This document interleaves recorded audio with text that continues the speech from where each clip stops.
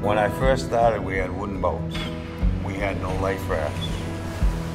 We had no survival suits. What people used to say, if the boat's sinking, be the first guy to grab the anchor, end it right away. That's what it was. I think you make your own luck. I think you have to work to make things work. It's not just going to come out of the sky.